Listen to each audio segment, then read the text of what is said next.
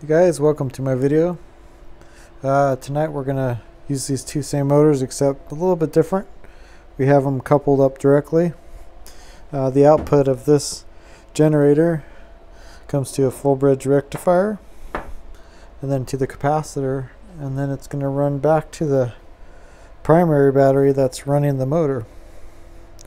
So we're going to get this started here and you can take a look. So right now it's not hooked up. The output of here is just sent to the light for now. So let's get this thing started up here. See what happens.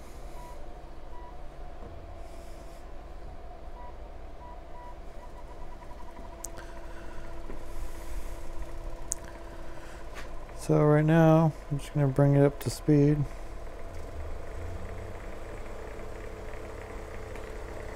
So here's full speed.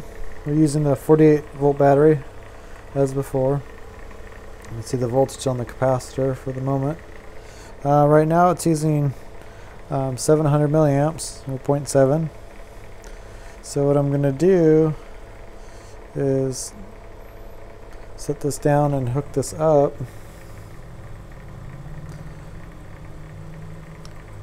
See if you notice the difference.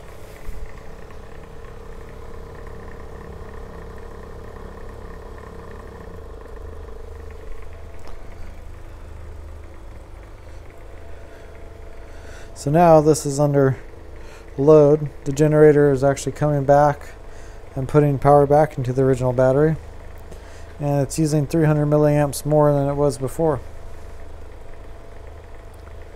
So motor to generator does not really help anything. It just makes the motor draw more power.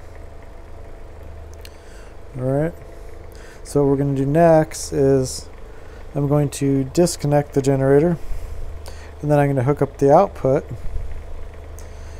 and then you'll be able to see the difference. So go ahead, disconnect this right now.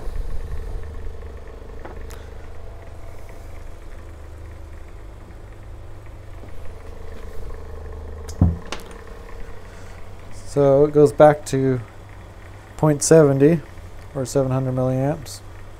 And now what I'm going to do is shut this down, and I'm going to hook up the output of the motor back to itself.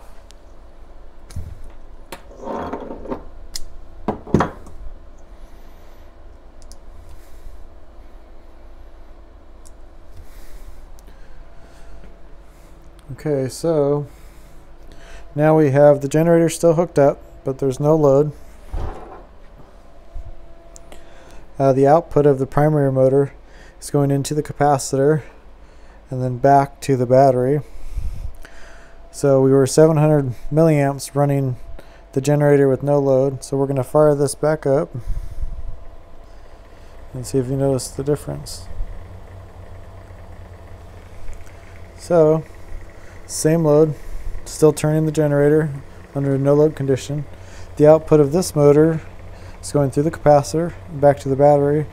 So now we're just under 5. So by routing the output of this motor back to the battery, because the output is independent of the primary circuit, so we basically saved 200 milliamps of power, because before it was 0.70, now it's 0.48. So we saved a little over 200 milliamps. The motor's still doing some work, but we're using a lot less power. And the motor is going the full speed. It's not getting loaded down like in the generator scenario. So tell me what you think on your comments. And yeah, there's the capacitor voltage going into the battery. So anyway, hope you enjoyed the video. Let me know what you think.